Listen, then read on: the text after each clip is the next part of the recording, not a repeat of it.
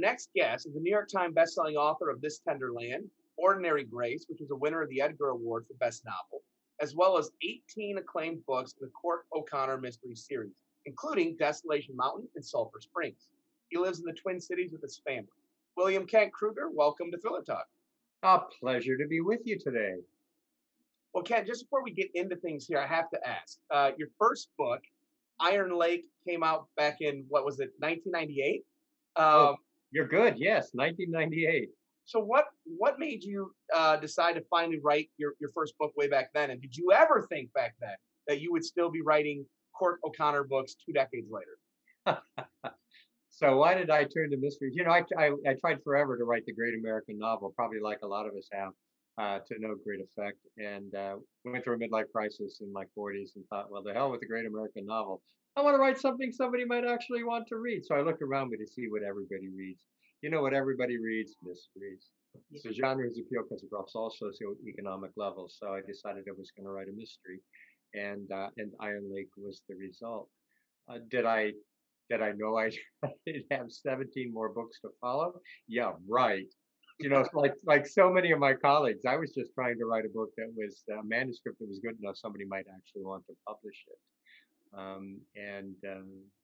And so I feel just incredibly blessed that the series has gone on this long and that readers have stayed with me, that I haven't run out of ideas and that I haven't run out of energy. I still love writing the Cork O'Connor stories. That's fantastic. So I found it quite fascinating that you've studied child development. And I wondered if you could share maybe an interesting tidbit from that research that you've done. And also, have you ever used, this sort of research and information that you know in books? Well, it came in what I learned as a result of my experience in child development is how resilient children are, which came into play tremendously as I wrote This Tender Land, which is about four orphans running from the law and having to make it on their own. What I learned as a result of the research there is that children can undergo an enormous amount of trauma, and so long as they have a, a, a supportive network following that trauma, they can recover from it. And that was important for me to write about the vagabond's experience in this tender land believably. Yeah. Well, Kent, I heard from your publicist about something that you used to do to emulate Hemingway. Apparently, this is a story that David Brown, aka at Atrium Mystery Bus on Twitter, really loves. So, can you expand on that at all? Sure. When I was 18 years old, my father, who was a high school English teacher, insisted that I read Ernest Hemingway. I fell madly in love with Hemingway. Well, I liked his writing well enough, sure, but what I really fell in love with was this mythic image of Ernest Hemingway. And so I read everything by Hemingway and everything about him. And in the course of my reading about Hemingway, I discovered a very interesting quirk about Hemingway that I decided to incorporate into my own way of doing things. Ernest Hemingway, for whatever reason, didn't wear underwear. When I was 18 years old, I gave up my boxers for like 6 weeks. Then I decided Hemingway must have been made of sterner stuff, and went back to my beloved BVDs. That's a fantastic story. So Cork O'Connor is, of course, part Irish and part Ojibwe. When you create a character with mixed heritage, how do you best balance those two different cultures and traditions? Well, that's a difficult tightrope to walk, um, not just in my writing, but for those people who are, in fact, of mixed heritage. Back in the old days, if you were of mixed heritage, it was often something that you didn't want people to know. If you could pass for white, you wanted to pass for white. And in the Native community, if you're of mixed heritage, it can be complicated for you as well if you're not a full blood Native. As I write, I try to just look at all of these people as human beings, and this is the particular struggle that they have. We all have struggles. We all have identity issues. We're all trying to figure out who the hell we are. And so I just try to bring all of that common humanity into play when I'm creating my characters. So I know that you have left Minnesota here and there in the books, like with Sulphur Springs. Have you ever considered moving Cork away for good, though? And what is it about Minnesota that makes it such a great setting for this series? Why the hell would I want to move Cork away for good? I think part of the reason people read my work is because I offer them the Great North Woods, which to so many people is an exotic setting. It would be like taking Jim Chi and Joe Leaphorn out of the Great Southwest and the Hillerman work, and planting them in Iowa. Who's gonna want that?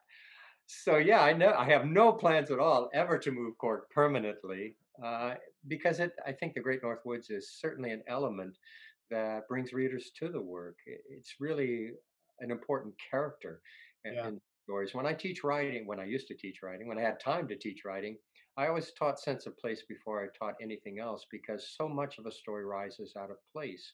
Character rises out of place. Motivation rises out of place. Atmosphere rises out of place. And so I love offering readers a picture of the Great North Woods in all of its glory. Mm.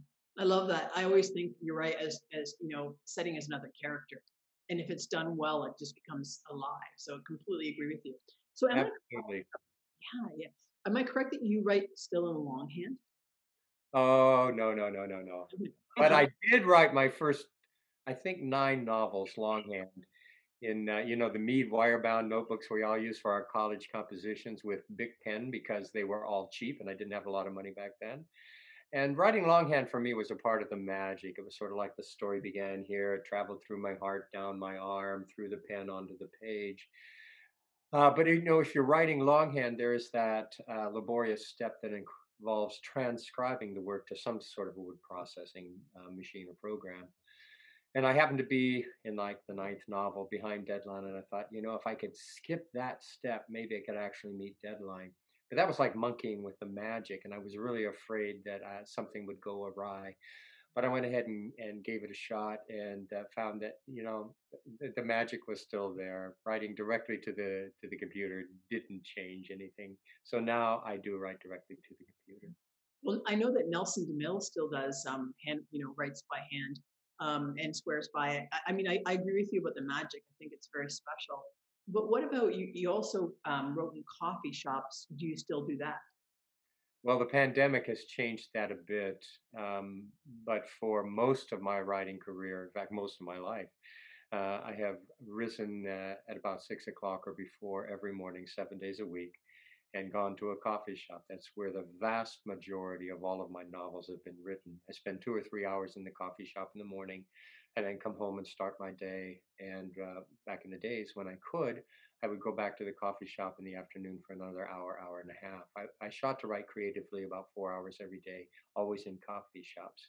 Since the pandemic, I have substituted my kitchen counter for a coffee shop, but my wife, who is just the most wonderful woman in the world, has pledged to stay in bed every morning until I finished with my writing. What a sacrifice. She's a good woman. I love it. So Indeed, she is. they must know you by name at these coffee shops.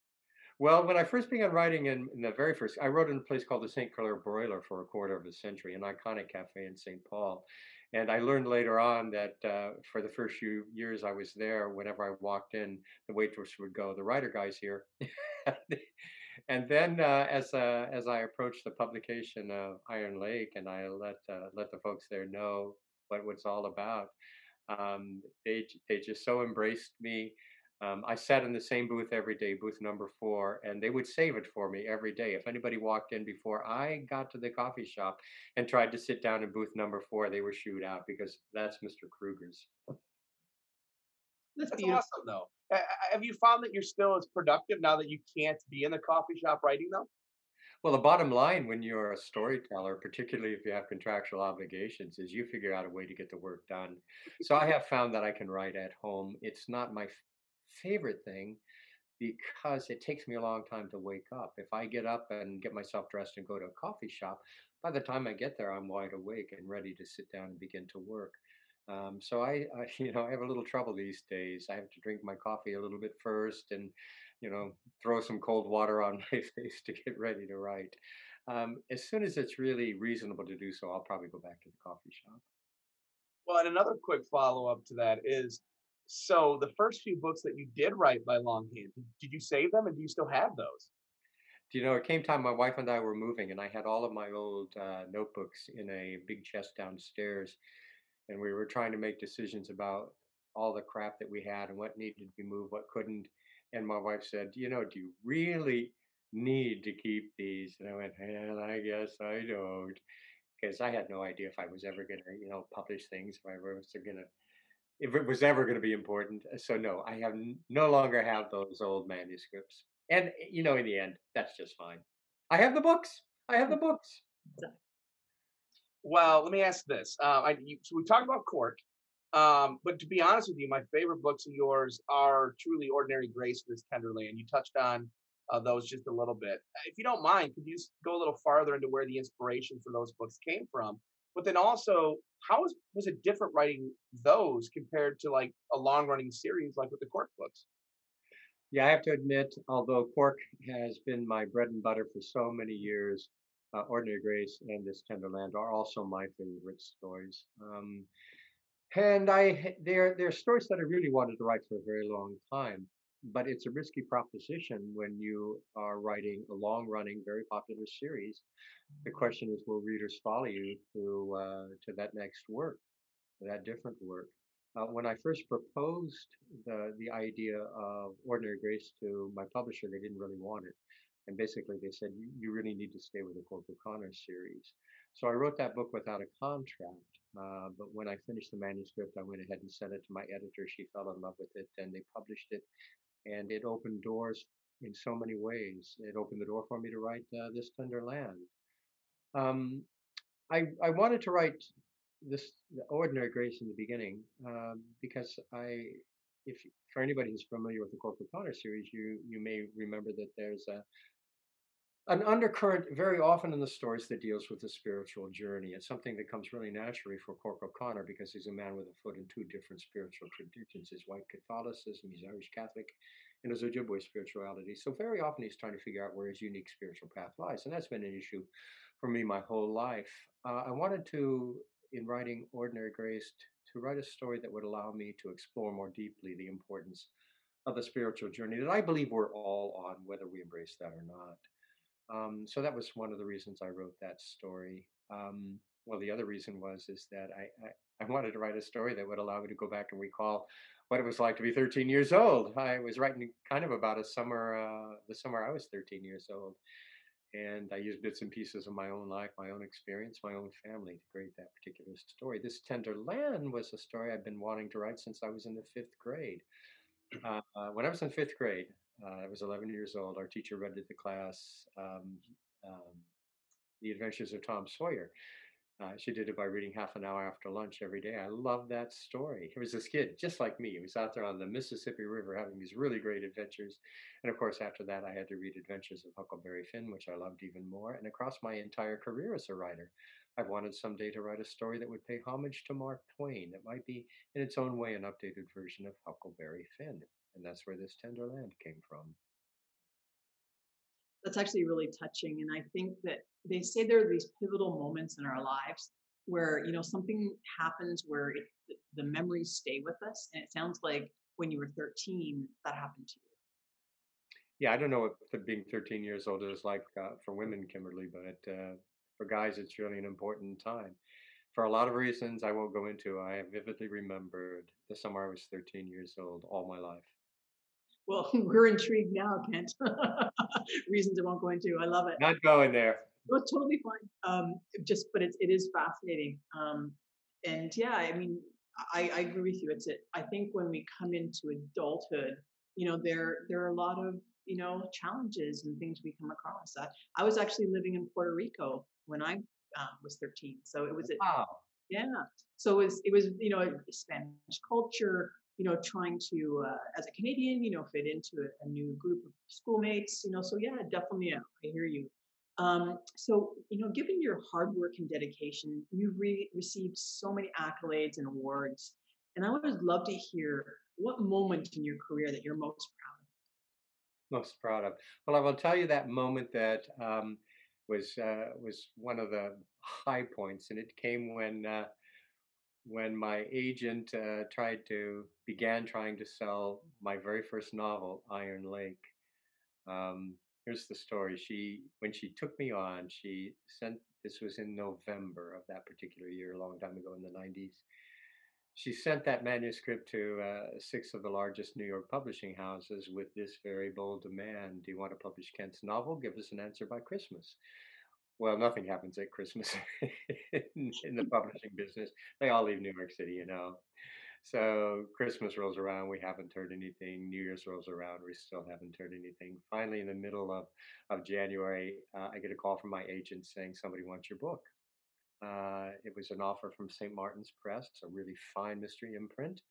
She said, it's a first author contract, not a lot of money, but somebody wants your book.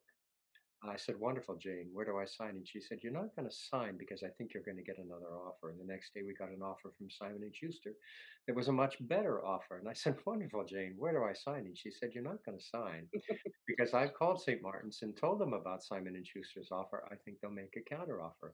The next day we got a counteroffer from St. Martin's. They said, not only will we give him more money for Iron Lake, we know he's at work on a second book. We'll buy that one too. I said, wonderful, Jane. Where do I sign? And she said, you're not going to sign because I called Simon and Schuster and told them about St. Martin's offer. I think they'll make a counteroffer. And the next day, we got a two-book counteroffer that was so lucrative we couldn't turn it down. So here's the deal. You know, it's every author's dream for a bidding war to break out for the rights to their work. And with my very first novel, that dream came true. That was just such a high point.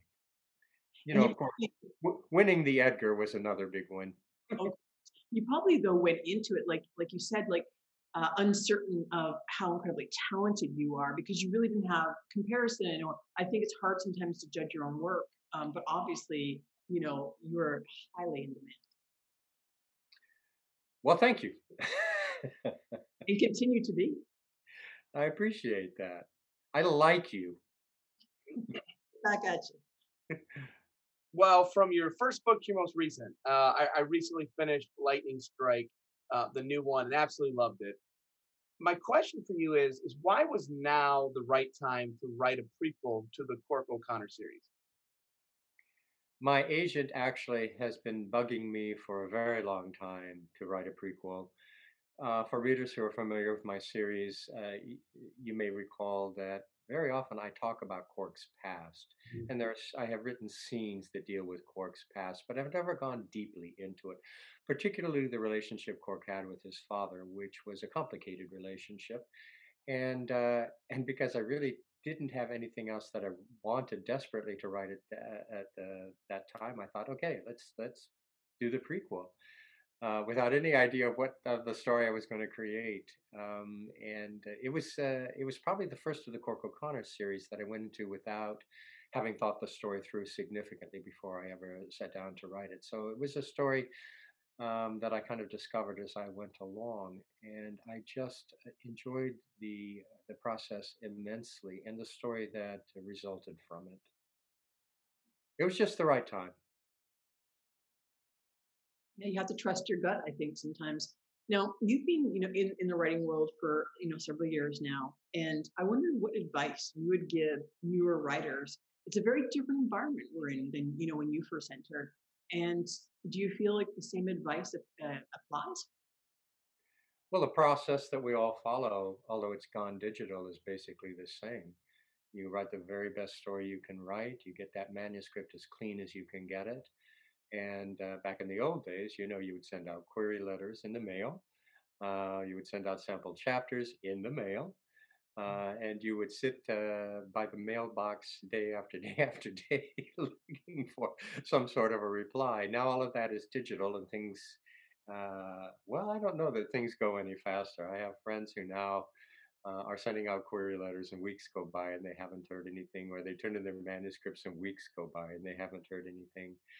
But the process is essentially the same. It involves a lot of perseverance and patience and an enormous amount of luck. It was difficult to break into the business when I broke in. It continues to be difficult to break into the business. And so, if you're going to be a part of this community, this business. It You have to be willing to accept it as sort of a Zen exercise in patience and perseverance. And the best piece of advice I give to writers, young writers, when they ask for it is this: marry somebody with a good job. Um, That's a great piece of advice. Yeah, because then you can just have the freedom to write without any pressure. it certainly takes a lot of the pressure off you if you have somebody who is helping to bring in the bacon. Certainly does. Yeah, I, because you don't I, always get the bidding war on your first book. well, that's what really freed me up to leave the workaday world and begin to write full time. But I'd been writing before that, always writing before that, and I am married to a woman who, from the get go, was always supportive of my desire to be a writer. She's an attorney, and she took the lead in terms of being the breadwinner. I tried to pull my weight, but as soon as the door opened for me to become a writer full time, boy, she was right behind me, right there with me in that decision. That's everything. And I'm really happy for you. I think it's critical, as you said. And what about with respect to craft advice? What's your one piece of craft advice that you give new writers? Um, oh crap. Not to if you don't want to, right? Do you know, every writer I know approaches their work in a very different way, and each of them has their own take on what is the most significant element to work on in a story. I mean, we all know that plot is important, and character development, and setting, and atmosphere, and all of that. Um, craft-wise, what I would say is this. I think it's important that you always stay connected to the energy of the work that project that you're working on. And the best way to do that is to write every single day. I don't care if you're working full time. I don't care what all of your other circumstances are. If you're going to do this, carve out that time, even if it's 45 minutes. You can do a lot of damage in 45 minutes, but do it every single day. And what you will be doing is discovering your voice as a storyteller. You'll be discovering the process that works for you. Eventually, you're going to become the writer you were always meant to be, and you're going to be writing the stories you were always meant to write. But it takes time and dedication. I think that's absolutely invaluable advice. So before we let you go, we'd love to hear what's next for you. Well, I'm just finishing the revisions to the next book in the Cork O'Connor series. I'm still searching for a title for it. And as soon as I finished the revisions, I will return to work on my next standalone, which will be a companion novel to both This Tender Land and Ordinary Grace. Do you That's have a title for that? fantastic news. What was that? So do you have a title for that one yet? I have one in mind, but I'm not going to say it. Not yet. You're really good at this little mystery, holding back suspense. What happened when you were 13? What's the title? You're meant to write in this genre. Well, that's what suspense is all about, right? Anyways, thanks so much for joining us today. It's been an absolute pleasure. Well, I've had a wonderful time. You're always fun to talk to. And we look forward to seeing your new book and keeping in touch, and come back on anytime.